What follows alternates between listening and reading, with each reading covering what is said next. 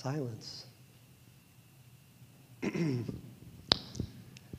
Normally, I start my sermons with like a grandiose story. You know, I try to extract some moment from life, my own life, that's funny or insightful to try and draw us into like a human moment, you know, to draw us to think about God, but just silence. And I'll say this, y'all handled it better than first service. You know, but it was, I don't know, uncomfortable maybe, you know. Some of you spoke out like, maybe I'm supposed to speak. Like, is that what this is? What do I do here? And I would imagine that as I just stood here, silent, that some of your minds went to a few different places. My guess is that some of you might have thought, did he forget what he was going to say? Is that what this is? Some of you might have thought, oh, he has something difficult to say. He's ramping up. Others of you maybe thought like, oh, Buzzy's like doing one of his things. Okay, we just got to wait this out, right? I saw some of you nod. Yeah, that was one. I knew that one. Yeah, all just from silence, and yet all these different responses. And silence is a strange thing because sometimes silence can be absolutely perfect. Like if, like the British cartoon that your 5-year-old daughter loves to watch for hours and hours and hours, and some of the voices on that cartoon are voices that deep in the core of your heart you have come to hate the sound of, and then your 5-year-old daughter leaves the room and you turn off the TV and you're like, silence. That can be like a near perfect moment. Other times silence can be just brutal. Some of you may or may not know that, 15 years ago, I was pursuing becoming a stand-up comedian. I was in the clubs and doing sets and getting on as many stages as I could. And everybody that has pursued stand-up comedy has, at one point or another, bombed, where you got up, you didn't connect with the audience, and it was just horrible. And I might say that the longest 6 minutes of my life was a night I got onto a stage at a comedy club, and in 6 minutes, and this is 6 minutes that I have prepared, that I have thought through, that I have rehearsed, that I have thought would be funny, in 6 minutes, I got one lady to kind of chuckle once. And the rest of it was dead silence. I would say the joke, maybe this, just move on to the next joke, and I have to tell you, it was 6 minutes of I was like, man, if I'd give anything to just watch that British cartoon right now. Like I just would do, it was so horrific, man.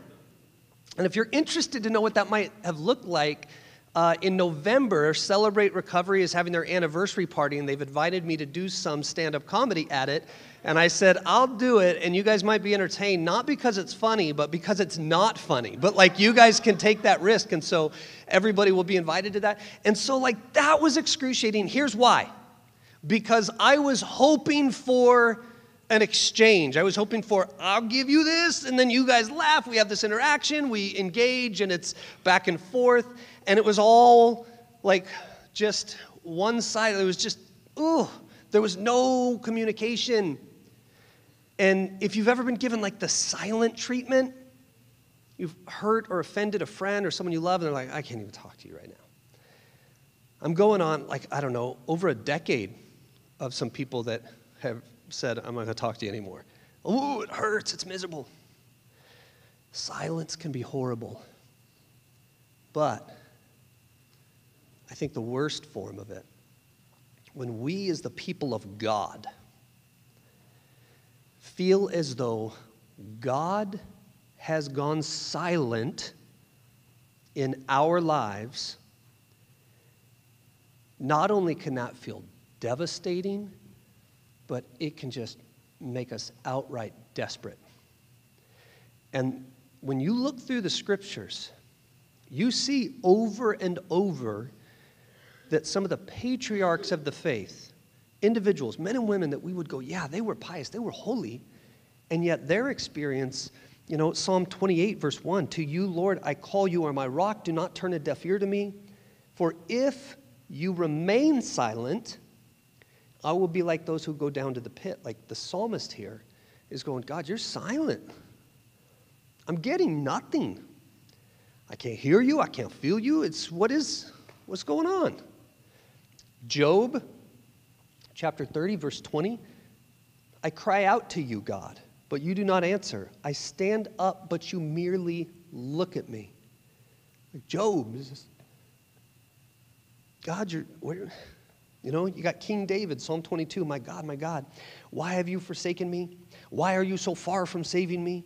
So far from my cries of anguish. My God, I cry out by day, but you do not answer, by night, but I find no rest. And you look through the scripture, especially the Old Testament, and you see Job experiencing the silence of God, Abraham experiencing the silence of God, David experiencing the silence of God. You've got in the New Testament, like in the Old Testament, the Bible is silent when Joseph is sold by his brothers into slavery and ends up in prison in Egypt, and the Bible is silent on that. There's no communication from God that's recorded. He's just in prison going, what happened? In the New Testament, you got John the Baptist in prison and silence all the way up until he's beheaded. Like the silence of God in these places seems so odd. The Old Testament, you get these prophets, you got Jeremiah, Isaiah, Ezekiel, all experiencing the silence of God. Elijah, a 3.5-year silence from God. And so you can't help but to look through the scriptures and go, okay, so silence from God seems to be part of the pattern of God. It's part of the rhythm of God. That you and I, if we are currently in a season wherein we're going, God, you are being silent, man. I can't get to you. I can't feel you. I can't hear you.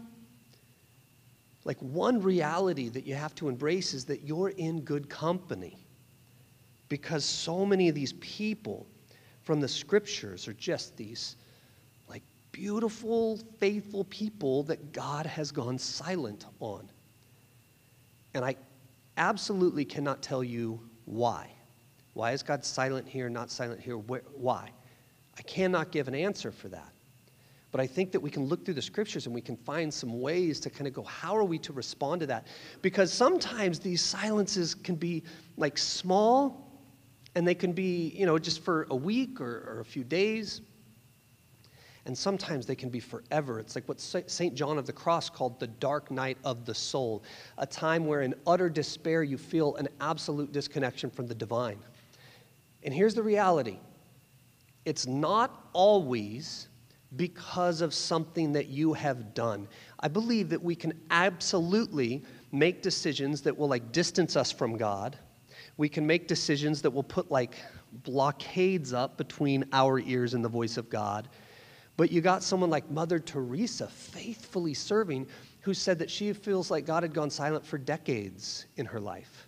And I don't imagine that she was doing anything wrong. It's just she was going, God, I just can't hear you. And so I read one description of they broke it down in two ways. They said spiritually, there are times of consolation wherein you feel connected to God, you feel the presence of God, you're thriving with God, you're excited about God, you're receiving from God, you're applying these lessons and you're growing, and it's great times of consolation. And then there's times of desolation where you are just begging for understanding and you receive nothing. And it's hard to reconcile that is part of the pattern of God. We see it over and over again. This is part of how God rhythms with us. And yet in Luke chapter 11, we read Jesus say, ask and it will be given to you, seek, you will find, knock, and the door will be open to you. For everyone who asks receives, the one who seeks finds, and the one who knocks, the door will be open. And these are the kind of verses that we love, right? Man, that verse talk about we're going to get. It's coming. Jesus said, you ask, you get it. You knock, you will receive. I'm going to open. Come on. People go, Pastor, just preach on that one. Not the silence verses. Just preach this one. You know? And so, like, we go, okay, well, wait, how does Jesus say this? And yet, so often we see God's silence. And I think that we look at this and I go, well, Jesus doesn't say, like, how hard to knock, how often to knock, how often to ask, how long to ask. He just says, like, you got to believe that God's faithful. And sometimes we will get challenged, man, because when we want conversation and we can't receive it the way we want it, we get desperate. Some of you know the story of my wife and I kind of falling in love. We met, and then we spent a couple of weeks together, and then I was to go to Europe and travel around for the summer with some friends. And so in that couple of weeks, we just fell crackers in love for each other. And so I was like, I don't want to go to Europe with my friends. I want to stay in Orange County and hang out with you. And she's like, no, you go. And I was like, I got to go. And so I'm in Europe, but all I want to do is talk to Beth. I was like, I don't care about the Louvre. I don't care about the Colosseum. I literally did not go into the Colosseum with my friends so I could go find a payphone and try to call Beth. Like, all I wanted to do was talk to Beth. And, like, I didn't always have the option. And, like, I couldn't figure out Europe's complicated phone systems. This is pre-cell phone. And so the only way, some of you know this, the only way I could communicate with her was to call her collect, right? Our phone bill was more than my round-trip airfare. It was egregious. Because why? I was so desperate. I just want to talk to her. And when we're in that place with God, we're just kind of going, I need to hear from you, man. We get desperate. We get desperate.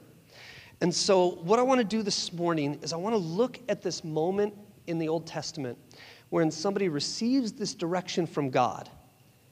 And after they receive it, they go through this time of silence that seems like it must have been horrific, so that we can look at what they did and we can maybe come up with a plan, because some of you are in a time of silence right now.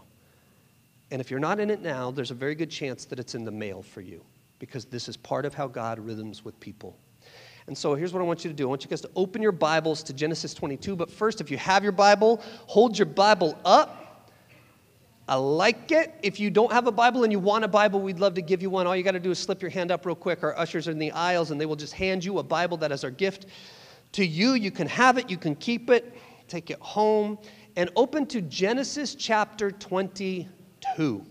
In Genesis chapter 22, we see God speak something to Abraham that seems unbelievable. Look at this. Genesis chapter 22.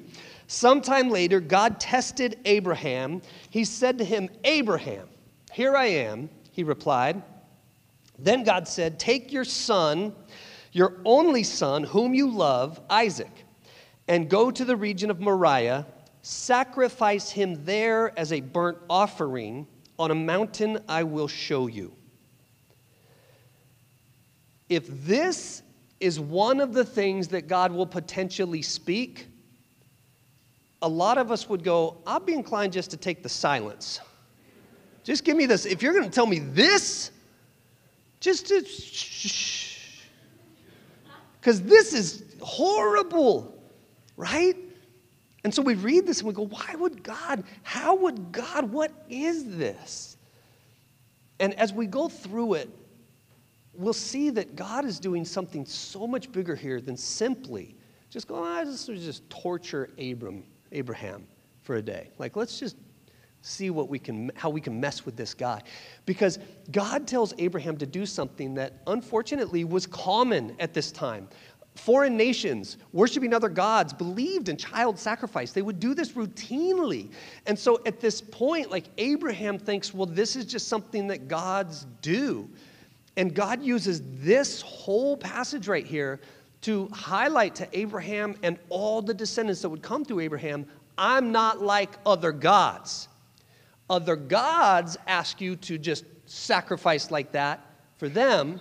And ultimately, if we pan back wide enough, we see that not only is God not like other gods, but God, in fact, does the very thing here that we think is horrific. We go, how could he possibly ask Abraham to sacrifice his son? That's the worst. And then we skip forward into the New Testament, and what do we see God doing?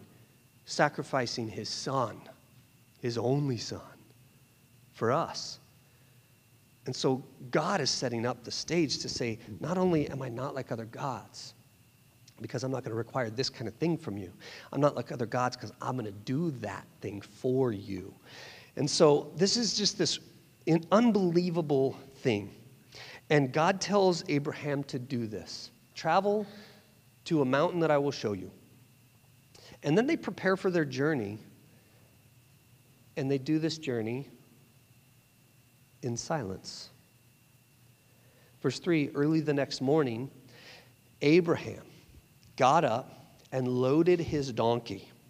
He took with him 2 of his servants and his son Isaac. When he had cut enough wood for the burnt offering, he set out for the place God had told him about. On the 3rd day, so right at the end of verse 3 and the beginning of verse 4, we have 3 days traveling, and our holy text completely silent on the thoughts of Abraham, on the voice of God affirming, you're doing right, it's going to be okay. Just silence. So for 3 days, Abraham is moving forward, having received the most recent directive from God, which all of us would look at and go, this is an impossible thing. It's an impossible ask. And yet, on the 3rd day, Abraham looked up and saw the place in the distance. How do you move forward with God when God is being silent and you have to do something that feels impossibly difficult? How do you do it? How do you think Abraham took another step, let alone 3 days worth of steps? Because for many of us, we experience this silence. Some of us, we maybe receive from God in one area, but in another, we go, God, you're silent on this. Why is it like this? Why is this illness present? Why won't this financial situation resolve? God, why is the peace that I know of you just not present right now? So often we just ask, and we just feel the silence. And Abraham does a couple of things that I think are really beautiful, models for us. In verse 5, it reads, he said to his servants, stay here with the donkey while I and the boy go over there. All right, if you highlight in your Bibles, if you underline in your Bibles, if you're a Bible marker, get ready. Get a pen. Get your highlighter, okay? Because I feel like this next phrase, this next line kind of holds so much potential in it. He said to his servant, stay here with the donkey while I and the boy go over there. We will worship, and then we will come back to you. What do we make of this? Go sacrifice the boy. And Abraham seems to be incredibly faithful in everything he's doing, and yet he's moving towards the mountain. He's going to the place. He's got the wood. He's got everything. And he says to these people, we're going to go over there, and then we're coming back. So theologians and commentarians are divided on this. There's so many different ideas about what this could possibly mean. Some would say maybe this is an act of dissimulation where he's kind of hiding his true motive. He goes, I can't fess up that this is what I'm about to go do. So I'm just going to say, we're going to go do this thing. We'll be back. He's hiding the motive. Some people say maybe this was an unconscious prophecy. I'm going to go over there. but then we're coming back. Some say this was his hopeful wish. Like, oh, I'm going to go, and I really want him to come back with me. And my favorite was that some theologians, some commentarians say, this is the voice of his all-conquering faith, wherein Abraham had such a faith in God that he knew, even if I follow through with this, I believe that God can bring him back to life. Like, just here he is going like, I am going. And it's recorded that in Hebrews chapter 11, a New Testament book of Hebrews chapter 11 is kind of what we call the Hall of Faith, wherein like there's just these like recordings of the most faithful people in the lineage of the people of God. And Abraham is noted here in Hebrews 11:17. By faith, Abraham, when God tested him, offered Isaac as a sacrifice. He who embraced the promises was about to sacrifice his one and only son, even though God had said to him, it is through Isaac that your offspring will be reckoned. Abraham reasoned that God could even raise the dead. And so in a manner of speaking, he did receive Isaac back from the death. They're quoting what God had said to Abram in chapter 21 of Genesis. Chapter 21, verse 12, it is through Isaac that your offspring will be reckoned. So Abraham receives in chapter 21 this promise from God. It is through Isaac. You're going to be a father of all these nations, and through Isaac is how it's going to happen. And he believes this voice of God. He goes, this is true. I believe what God says to me is true. He's come to trust the voice. And then in chapter 20, he goes, hey, why don't you go and kill Isaac? To which Abraham might have gone like, well, wait a second. Choose one, God.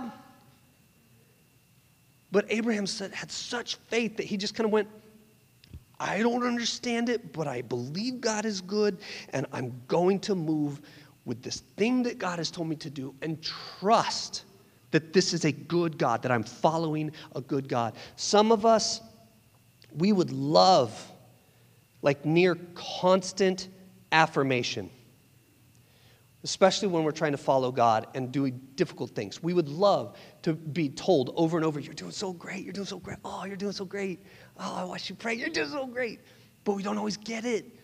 Sometimes we've been given a directive from God, sometimes we're told to follow God and go do this thing, and then God is silent. And some of us have the ability to just know. We just have that inner peace. You know, we can kind of like self-affirm. I remember when my middle child, he's 9 now, but he was 4 or 5, and he was doing his preschool like Christmas pageant. You know, they're singing all these Christmas songs, and, you know, he's on this stage at this church with all these other kids, and he's just is out, and he's singing, and then in between some songs, you know, the one song ends, and there's a 3 or 4 seconds of silence before the next song begins, and, you know, is my 4-year-old son, maybe 5 at the time, and he just shouts out, he goes, I'm doing great! Just totally confident in himself. Self-affirming, right? Just, I don't even need you guys. I know it. He just, yeah. And some of us, like, can live like that. No, I'm being faithful. I know, like, okay, no, I'm not hearing God, but I'm okay because I'm being faithful to this thing. But like Abraham, moving forward while God is silent, being faithful, trusting the promises already spoken. Verse 6, Abraham took the wood for the burnt offering, placed it on his son Isaac, and he himself carried the fire and the knife. As the two of them went together, Isaac spoke up and said to his father, Abraham, Father, yes, my son, Abraham replied. The fire and the wood are here, Isaac said, but where is the lamb for the burnt offering? Smart kid, right? Wait a minute, something's up. We've done this before. I know this pattern. Like, something's missing. What's going on, Dad? What's up? And Abraham answers, God himself will provide the lamb for the burnt offering, my son. and the two of them went on together. When they reached the place that God had told them about, Abraham built an altar there and arranged the wood on it. He bound his son Isaac and laid him on the altar on top of the wood. And then he reached out his hand and took the knife to slay him. So our minds cannot help but to play with this text and to play with this scene. And one of the things that my mind does is it questions Isaac. Because what young boy, presumably teenage boy, lives at that level of obedience? Right? You guys, I can't get my kids to go to bed without 5 or 6 times. I've given up on trying to get them to brush their teeth. Like, it's over. I can't get them to eat food without threatening something. Like, you don't get no more video games today unless you eat your nuggets, whatever. It's like it just doesn't happen. And yet here we're looking at Isaac. And you picture Abraham. Come here, boy. Let me tie you up. So now Isaac's bound. I'm going to lay you on this wood that you know I'm about to light on fire. Isaac lays there. And then Abraham pulls out a knife. And Isaac, in silence, complies. We don't have any record of God of telling Isaac this stuff. We don't have any record of Isaac saying like, oh yeah, I remember God. He told me, it's going to be okay. In silence. And so the only thing that makes sense to me in this is that Abraham had lived so faithfully, so consistently, that when Isaac said, Dad, where's the lamb? And Abraham says, God himself will provide. I got to believe that Isaac had watched his father say that over and over again for his entire life. Dad, how's this going? God's going to provide. God's going to provide. And God continually provided. So that Isaac just went, I have learned that this God is a faithful God, and that when my dad says he's going to provide, he provides. And so I'm even willing to lay down on this fire. Boom, he just trusts. He just trusts.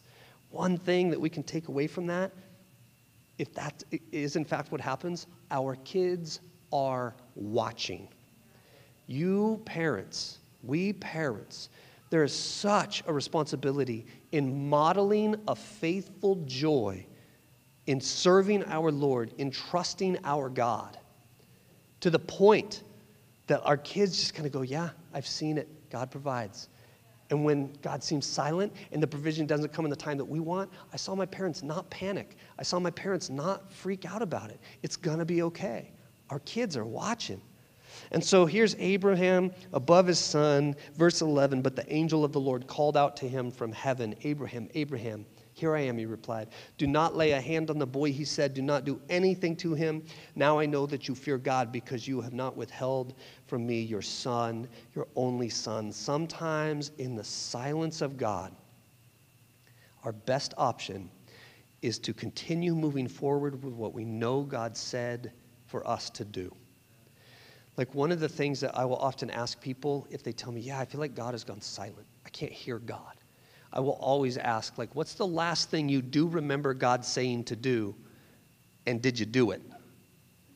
Because if you didn't, whatever it was, confess, forgive, transform, whatever it was, if you didn't do it, I think that there can be a place where God goes, you know what, I'm going to back away. If you're not going to listen, okay, but I told you something. Once you do that, then I'm going to speak more. But it's not always because of something that we did or didn't do. And so in these seasons wherein we find ourselves just kind of going like, God's silent, what do we do? Here's a couple of things Abraham does. Abraham keeps moving and trusting God and trusting that God was and is a good God. When God is silent, one of the primary disciplines for us to engage in is to recall as many of the good things that God has done in our lives as we can. Like we just list them out. God, I remember when you did this. God, I remember when you did this. I remember when you showed up like this. I remember when you provided this. When you get attacked, when you are sick, when the finances aren't there, when you are frustrated, when God is asking you to humble yourself to people that frustrate you, all of these things, and you're going, God, is this? What is this? How is this? And you're not receiving, like one thing you can do right there is just kind of go like, son, God will provide the lamb. Like he remembers how God has provided in the past. We can just rehearse how God has provided. The second thing is I think that we can always go back to the things that we know God has already said for us to do. Sometimes that is in our own lives, and sometimes it's the scriptures. I love the moment. Hold your Bibles up if you brought. I love that moment. I wish there was a way every single morning that I could just like contact everybody and go, hey, hold your Bibles up real quick if you got them, so that in your living room, in your kitchen, or driving to work, you're like, hey, my Bible's up, right? And it's like, yeah, cool, now get in it. Don't just on Sundays, but like just because, like, if you cannot hear the voice of God in your own life right now, then you can open the scriptures and see things that God already told you to do and go, I'm just going to do those. Because as I do those and experience the peace that comes with that, as I do those, experience the joy that comes with that, as I do those and experience the freedom that comes with that, we start to get used to hearing God again. Even just Matthew chapter 4, 5, and 6, like the sermon that Jesus preaches, there's a couple of things that he says. Matthew chapter 4, verse 7, do not put God to the test. So it's like you get in these desperate times wherein God is silent. And we can see right here that we're not to give God ultimatums. God, you better do this. God, let me see this. God, if you could do this, then I will know that you are true. God, show up. It's like, no. Matthew 4:10, worship God and serve him only, right? And so we can just kind of go, what am I serving right now? What has got my worship? Matthew 4:17, repent. Repent means like to turn around in your directions, to turn around in your thoughts. And so if you're in a time of silence from God, you look in this gospel according to Matthew and you can read this thing and go, Jesus told me to repent. Let me just seek through my life. Is there something to repent from? Resolve your anger. Matthew 5:22. Anybody here got anything in your life that has caused you some anger that you have avoided? Stuff it down? Ignore it? Is God silent? You go back to the scripture and you read this, resolve your anger. That might be the thing right there that God is just going, hey, that one's for you. And you just keep going through. Be reconciled to anyone who has anything against you. Matthew 5:23. And that one's rough, man. Because people that have things against you or that you have things against, there are people, like right now, that I might do well to just kind of go, look, man, I'll just see you in glory. But I never need to see you in Starbucks again. Like, heaven, we'll get a coffee maybe, but like on this side of the heartbeat, I'm done with you.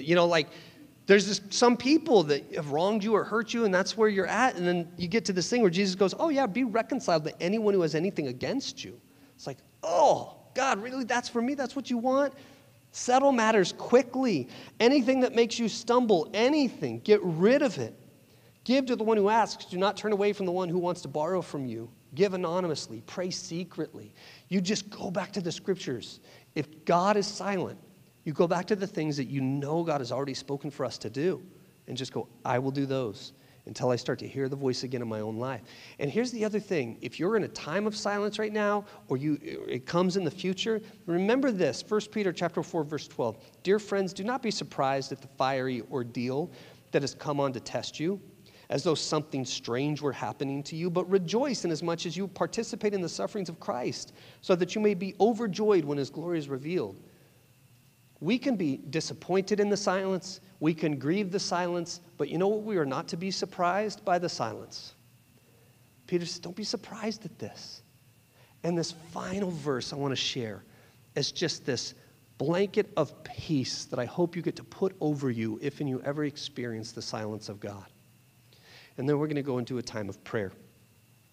Zephaniah 3:17, the Lord your God is in your midst, a victorious warrior. He will exult over you with joy. He will be quiet in his love. He will rejoice over you with shouts of joy. If you're experiencing silence from God, I want to suggest that perhaps God is simply being quiet in his love for you. And so if the silence to you feels like a rejection or an abandonment, receive that scripture and know that God's love is constant, even if his voice is silent. So I want to do this. I want to go into a time of prayer. And here's how I do this. Here's how I invite you to do this. I always ask that you set down your Bible or set down your purse, whatever's on your lap. Just get it, to where you're not distracted by something. And I love to invite people to sit up in your seats, get comfortable. And then do this with me. You keep your eyes open or closed, however you want. But we're going into just a time of prayer. And I want to ask you to do this. Take a breath in. Then exhale. Recognize that you are putting yourself in a posture to receive something from God right now. You're clearing your head and focusing on God, centering your thoughts on Christ. You're removing your idea for the rest of your day, and you're just going to be present in this moment. God, we want your voice in our lives. Some of us are in a time of silence right now from you. And maybe it's peaceful to read in the scriptures that sometimes you are quiet in your love. And some of us, maybe just your silence is just really, really tough right now. So Lord, we want to come before you with an expectant heart and expectant ears to hear from you, to receive from you. And so I would invite everybody here, in the silence of your mind, the silence of your heart, pray this. God, is there anything you have asked me to do that I simply haven't done?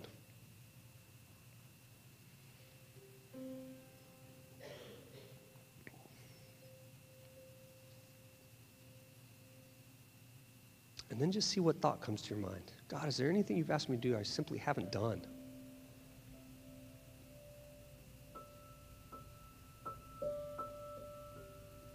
God might bring a specific part of your life to your mind and say, trust me here. I asked you to trust me here and you still haven't. God might bring somebody to your mind that God has told you to forgive. I told you to forgive this person. You're still bitter. What's up?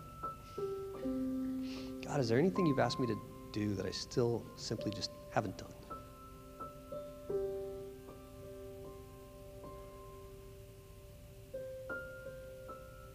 If you heard something there or thought came to your mind, I would invite you just to say, God, I commit to act on that. I will do it. I will follow through. And now pray this.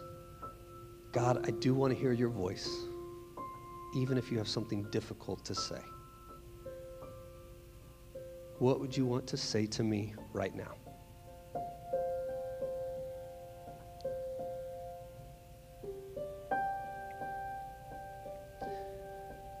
God, we thank you for the ways that you love us. We ask that you will continue to speak. Lord, I ask that even right now as we're sitting in these postures to receive, and hopefully you're speaking clearly to many of us, I pray that this is something that we will get used to doing regularly, if not daily. Just asking for your voice, asking for your direction, asking for your presence. Thank you for exulting over us with shouts of joy. And Lord, we even thank you for the times that you are quiet in your love for us. In the power of your precious name we pray. Amen. Amen.